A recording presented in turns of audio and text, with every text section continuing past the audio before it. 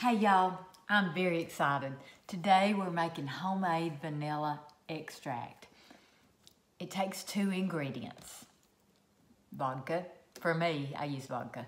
I think others use rum, brandy, anything. But they say this is the most neutral taste. If you buy pure vanilla extract, you are getting alcohol, whether you know it or not. We do not drink. So, disclaimer there, we do not drink.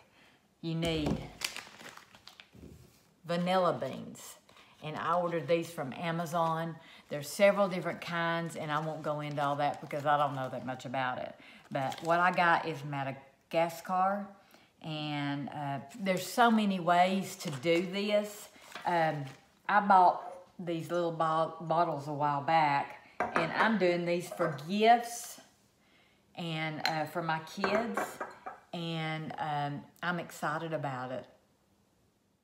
I also bought little labels, and it says homemade vanilla extract by Val at our Forever Farm.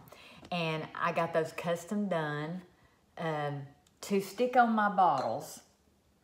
And I haven't quite decided yet if I'm gonna do a big batch in this and let it sit till Christmas. And then I think that's what I'm gonna do. I'm gonna make a big batch, put all my beans in here, and I'll show you how we do that. So again, I'm no expert on this. I've only made very little, a small batch. But the way I understand it, I've took my beans out. I hope you can see those. They're very, very bendable, pliable. You can buy some in the grocery store, they say, that is hard as a rock. And you don't want those. I special order these. So in my pack, it came 1, 2, 3, 4, 5, 6, 7, 8, 9, 10. There's oils in these. These grow on a plant that's an orchid, is the way I understand it. And like I say, oh my goodness, you should smell them. Oh my goodness, they're unbelievable. So if you have a year to wait, you can drop these in your container for hold. Just hold like this. I don't want to wait a year. I want to give these to my kids for Christmas. So I'm gonna snip these. I'm gonna cut them right down the middle, and I'll show you what I'm gonna do. It's hard to see in here. I'll show you what I'm gonna do. And inside here is small beans and oils. And goodness, oh my goodness, you should smell it. Again, you want the kind that bends, it's kind of oily, feeling, see my hands? So I might should wear gloves doing this. I think I will. You can put these whole in your jar, in your bottle, whatever you're using. But and that takes a long time to extract these little beans. What I'm doing is I'm gonna cut this, not all the way to the end, but I'm cutting this just like this. And I hope I did that in the camera. And I'm gonna cut all of these just like that. Just right down the middle. I hope y'all can see that. I love the holidays. I love baking. And this is something I've wanted to do on a bigger scale. And I wanted my kids to experience the real taste of vanilla. So if you're afraid of the alcohol, let me assure you, when you bake, the alcohol will evaporate. The alcohol is, the way I understand this, again, correct me if I'm wrong, this is an extractor. It will extract the vanilla flavor out of these beans, and it will serve as a preservative. So You have to keep these beans completely covered with the alcohol or they will mold. The time you're waiting on all this, well, I can't get into that one, is to let this cure. And, oh, y'all should smell this. Oh my goodness, it smells so good.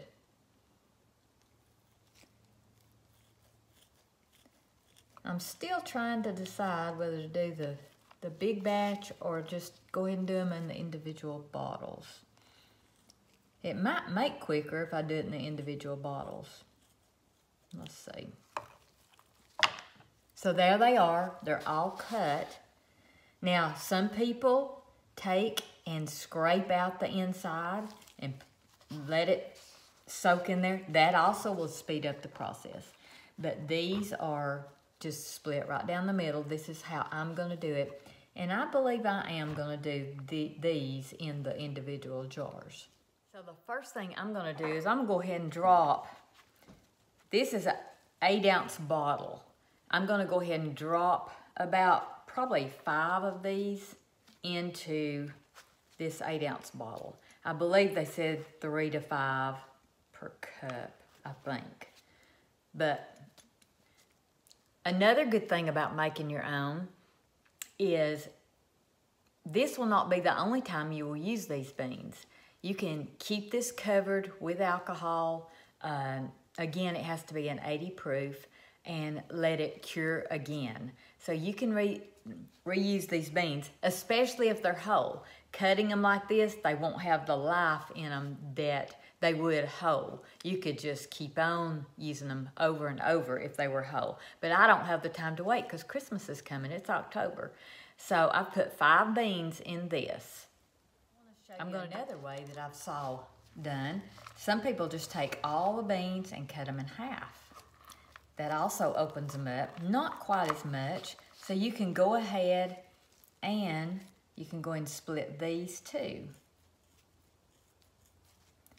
So 2 of these would be considered 1. Again, I'm using little 8-ounce bottles. So that's 1. I'm putting 5 whole beans, split in half and cut. I'm just showing you a different way to do it. So the next thing I'm going to do is I'm just going to pour this vodka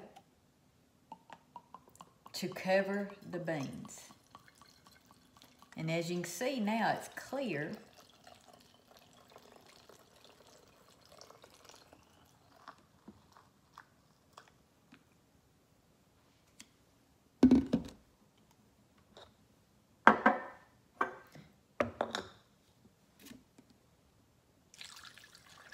I'm ready to make a big batch of these. This just excites me. You talk about good. Oh my goodness. Now, you remember, you will not use this right away. This will be used several months down the road. I think mine should be ready in about 12 weeks. So even if the kids have to wait after Christmas, I'll tell you the way that you can tell when they're ready when I get this all done. I was worried I might not have enough for all these bottles.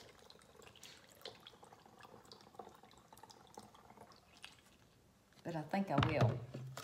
Now I'll make sure the ones we halved, you can see, are definitely not gonna, the vodka is gonna keep it covered. These, up at the top, you've got to make sure this stays covered. And I think I'm gonna put just a little bit more in each of these because I wanna make sure that they're topped off. You can see I have 5 beans left over. I'm gonna go ahead and cut these in half and I'm gonna just let these go in like this into a pint jar. I've got just a little bit of the vodka left. It's probably a cup or so. Should fill this up or almost fill it. Definitely cover them.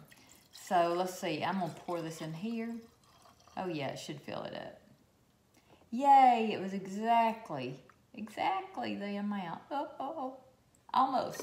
I might have a little bit left. I can put in one of these bottles. Yes, I'll put it in one of these bottles. Well, I can do that later. So, one thing, if you do this in a jar, let me tell you, they say not to put metal on there. So what I'm gonna do is I've got a piece of parchment paper or wax paper. I'm just putting it on there. These lids tend to leak, so that's the reason I'm putting the paper. But I would not put the ring and the cap on there. I'm just gonna cut this off because I want to see my vanilla. Don't want paper covering it up. And you just want to shake that. So far we've done 1, 2, 3, 4, 5. We've done 5 8-ounce bottles, and we've done 1 pint out of this $12 bottle of vodka. There's just a little bit left, and I'm gonna top these jars off. I love these labels in the little bottles. I got them on Amazon.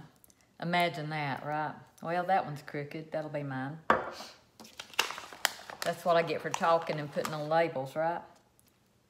I just think they're so cute. Homemade vanilla extract by Val at our Forever Farm. I love that.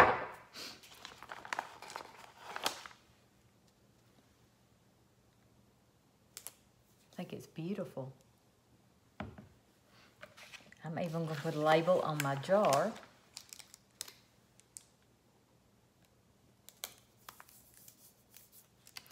Who knows? Somebody might get this for Christmas. I just love this. I wish I could just pick them all up and show you how proud I am of these. These are beautiful. They're going to be beautiful. Now, how you tell if they're done?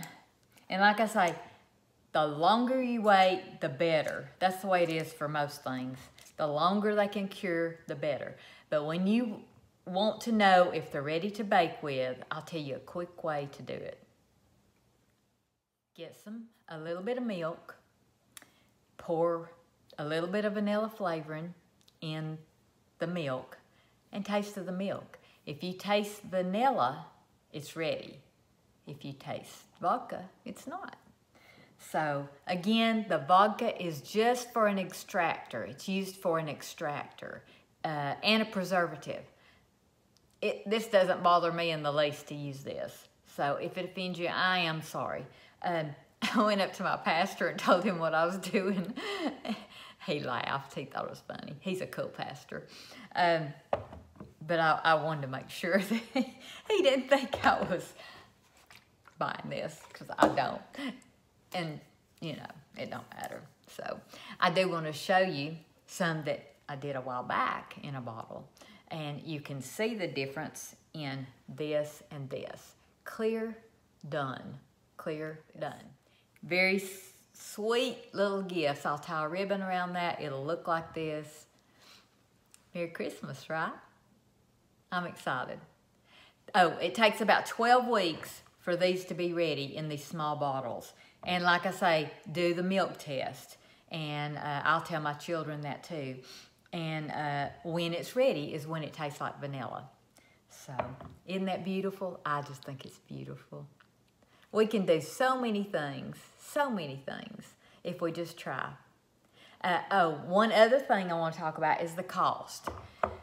This, whatever this is, big bottle of vodka, it was $12. They say to get the cheapest. The bottles, I'll have to look that up. They're on Amazon. They weren't much. The beans were the most expensive thing. But let me assure you, if you are buying real pure vanilla, you are paying a lot for it. There's something satisfying about making something from nothing. Well, there's not nothing, but beans and vodka, I mean, who would have thought? You could use just jars. That's all you have to use. So just to recap, vodka, vanilla beans. You can use the whole beans. You can cut them like I did for a faster cure. You want to shake these. Every time you see them, I would just, just turn them. Just turn them. Keep them in a cool, dark place. And in about 12 weeks in these little bottles and this jar, you should have vanilla flavoring. The milk test, like I told you before, is how you test to see if it's ready, like this. Y'all go cook something. Seriously, cook something.